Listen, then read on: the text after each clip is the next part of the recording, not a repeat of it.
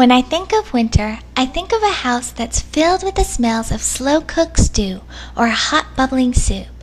Here are some of my favorite Chinese comfort foods that I make during the winter time. Slow-cooked short ribs.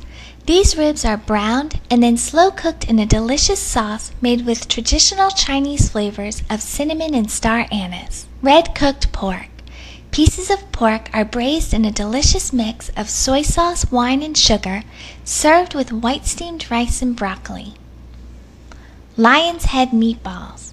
Meatballs made of ground pork, green onion, and ginger are pan-fried until brown and then braised in a clay pot surrounded by bok choy.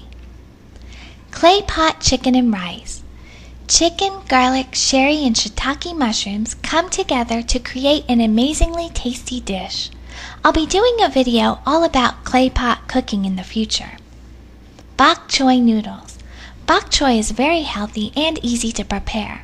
This simple recipe consists of bok choy leaves and wide noodles in a deliciously flavorful broth. Wonton soup. This is a restaurant favorite. Wonton soup always makes the perfect warm lunch. Chicken ramen. This is my favorite for lunch, and I usually make a lot of this at once and then freeze some of it for later. These are just some of the recipes that I love to make during this cold season. I'd love to hear what your favorite dishes for the winter are. Let me know in the comments below. Thank you for watching!